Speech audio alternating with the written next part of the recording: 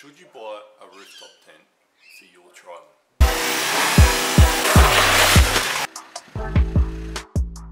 So today we're going to talk about the Adventure King's rooftop tent and how it goes on the back of an MR Triton. So let's start by looking at how I've got my rooftop tent set up. So generally speaking, the rooftop tent is supposed to go on the rooftop. However, I don't like the look of a rooftop tent on a rooftop. They're too large, they're too bulky, they act like a parachute. So basically what I decided to do was to manufacture my own tray rack. Now, a lot of companies sell tray racks and they're generally around $600 or $700. They don't sit flush with your tray. You end up with these big gaping holes down the sides. So basically what I've done is I've got some steel RHS, welded together a strong rack and mounted the rooftop tent. So some of you are going to wonder, why did I mount the rooftop tent on the tray rather than the rooftop? Basically I work in the city. I need to be able to access a car park in the city and therefore I have height restrictions. That's not to say that when I buy a set of 32s and a 2-inch lift that's not going to prevent me from being able to get into the car park. Of course that will. But for the sake of a $500 or $600 rooftop tent, it's not to me worth not being able to drive my car to work. Going back to why I bought a rooftop tent in the first place, well, I, like everyone else, used to swag it. $150 Anaconda swag. I found that a lot about touring, the condensation for me is the issue. I don't mind the heat, I don't mind the dirt, but when it comes to condensation, waking up in a damp sleeping bag, it's just, oh, no way, nah. And especially if you're out there for a few days, if you don't dry your sleeping bag properly, you've got that to contend with. You're gonna roll up your wet swag and then jump in it that night? Not a fan. A mate of mine who's got a GU Patrol bought a rooftop tent. He bought a Darchi one. It was the design that Adventure Kings have copied with this tent that's behind me here. Now that's, well over $1,000. It's a fantastic rooftop tent.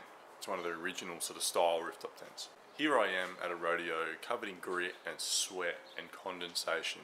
Meanwhile, he's up in the Taj Mahal in a double bed. Cool breeze coming through the fly screens. So I made the decision that I'm going to do rooftop tent when I buy a full drive eventually. So bought a full drive, had to work out how to go and incorporate a rooftop tent build. As I said before, I can't have one on the roof. It's not going to work. But also rooftop tents on dual cab utes look like shit. They look terrible. It's just tremendously large. There's nothing on the tray. And then you've got the cab with the tent on top. I'm not a fan of the look. So please watch as I show you how quick and easy it is to set up the rooftop tent. I cannot do this with one hand.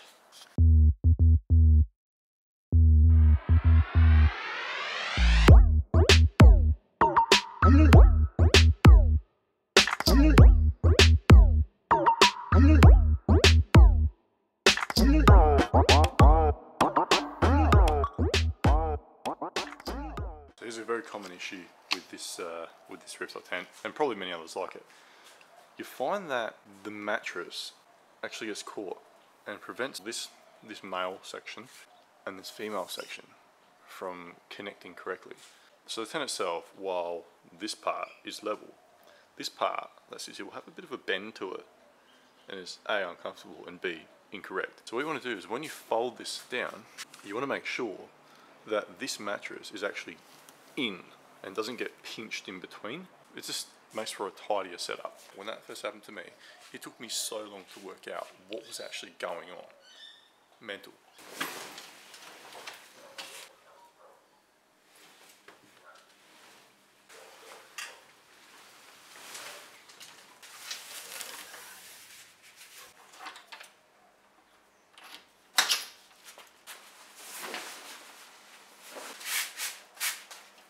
So this is the little bar that holds this little entryway open. It is essentially just like a canvas material, but it just flip-flops around. It's just constantly like rubbing up against this. I've tried pulling this section tight, but it doesn't change anything at all. The sag is still there. When you're camping and you get condensation and water on top of that, it pulls there. I guess you can see there's the sag here. This is what the rooftop tent looks like set up. There's quite a bit of height to it. There's plenty of room. And yet when it's folded up, it takes up such a small amount of space on the ute. It's great. So the tents come with, I don't know what it's called, these wire peg things. This is designed to open up these windows. Line up the hole, give it a shimmy. Alright, so there we go. That's how the flap stays open. And they are actually surprisingly rigid, which is fantastic. So that's how it sits on this side. Obviously because the cab's here, you can't open the other side, but this side is good, plenty of access. The only problem is you've got to be careful that when you open the door, you don't whack it into here. Now, a problem for me is I've got a fridge in here, so I open this door quite a lot when this is set up. So I've got to pull it to the side, open the door. Problem I have though is, what do you do with the cover? Like, when I'm at home, there's no issue. I just chuck it on the concrete, but I don't use it at home. When you're out camping, you can't leave the cover in the dirt. I find myself stuck as to what to do with this giant cover, and because it's such a thick vinyl or whatever it's made of, it doesn't fold well either.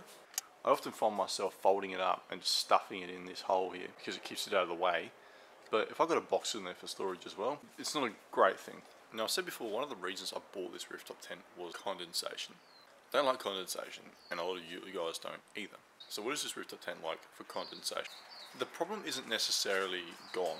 The condensation does still occur inside the rooftop tent. However, the condensation is not near you whatsoever. If it builds up on the roof or the side, you're not near the roof or the sides. Maybe if you're inside the tent with another person, you're more off to the side and closer to the walls. But if you've got the windows open as well, condensation isn't a problem. I did have an occasion though where I hung a headlamp from the top overnight above me. I kept waking up freezing cold and I couldn't work out why. Then the next morning I worked out my blankets were wet and the condensation had actually run from the roof down the string of the lamp and then dripped from the lamp onto me all night. It was like torture. This tent has these little holes. So let's just say it's a wet night, you've got the sides closed. These vents are still open permanently. It's basically a mosquito mesh. However, there's a deformity in this one where it's just folded over constantly. They do nothing, there's no airflow through there. And even if they are open, there's not even enough airflow to help, really. Yes, you get a little bit of air through there, but it doesn't dry off any condensation or solve the problem at all. Now, there's no window on this side, there's no mosquito mesh window. Let's just say you fold this up and lift it. Basically, there's a door here, or a flap rather, and it's got one zipper on this side and one zipper on the other side. And essentially, if you open those zippers, the tent is open. There's no mosquito net, no mesh, etc. Think of it like a fire exit. You wouldn't use it unless you had to. This ladder comes with 2 pre-drilled holes. What I had to do essentially was just to work out the rough height and then drill 2 new holes on either side so that these little screws sit in them nicely. Now, it's important that you get the ladder height right because that also acts as something of a support and it can cause it to sit slightly off on a bit of an angle if the ladder's too high. Alright, let's take a look inside.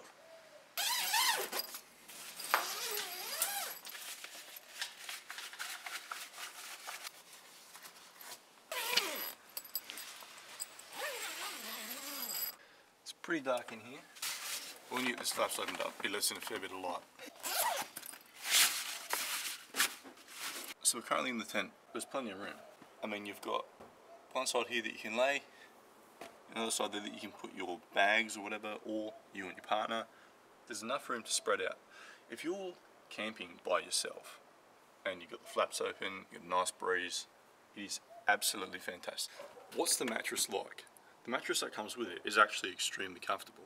If you're the type of Princess and the Pea person who really needs a soft mattress, you could put extra layers in, but what comes with it is actually a very comfortable sleep. Despite all the pros, however, there are a few cons with it. Obviously the flaps where the condensation, they don't do anything. This here also is a pain. Look at this. Now I get that it's got to be able to expand and contract and let air out and that sort of stuff when you're folding it up. Now it has a little flap here to kind of cover that hole, and there's a hole in every corner as well as 2 holes midway through. But if you're in like a mosquito area, and let's just say there's an area where you're camping for whatever reason and maybe there's West Nile virus or Ross River or something known to be in that area, that's not going to stop the mosquitoes from getting in. Now you can give a little squirt of some sort of DEET product around the holes each time you go to bed, but then you go to bed smelling like bloody DEET. It's a flaw. It would be fantastic if there was a way to patch it up. I don't really think there is. You need that expansion and contraction and the flexibility of that joint, but it's something that you got to deal with. It's also got a whole bunch of nifty little pockets in here. Got 4 of these. You can slide your phone in, slide your keys in. I like to hook my glasses through one of these little loops, and that way if I wake up in the night I can see well. So would I recommend the Adventure Kings rooftop tent? I would if you're on a budget. The prices have gone up a little bit. I'm not sure what they're at right now, $600 or $700 ish. For the extra money it might be better to get a Darchi. My experience, I got this for about $500 and something. Fantastic value for money at the time. Does everything I want it to do. It filled the purpose. It's not without flaws. That's the big holes there. Mosquitoes will come in there. Be aware of that if you're camping in riverland areas. I would say the #1 flaw of this tent though is wind. I've been camping on York Peninsula on cliffs near Moonta. Really aggressive wind coming in from the sea. And while my mates are hunkered down in their swags, nice and low behind the vehicles, all good. This thing is shuddering. It's like a plane in turbulence. The whole thing. That's all you hear all night. Just this noise. So be prepared that if you go camping near the coast, you're probably going to wake up to some wind. Thanks for watching. Make sure you like, share, subscribe, leave a thumbs up, thumbs down, comment. Let me know if I can improve, or let me know what else you might want to see. We've actually got some trips coming up. We're looking at doing Goog's Track in April. I was meant to drive to Bribie Island last week, but because of the border restrictions, wasn't able to. But yeah, make sure you like, share, subscribe, leave a thumbs up, and I'll see you in the next one.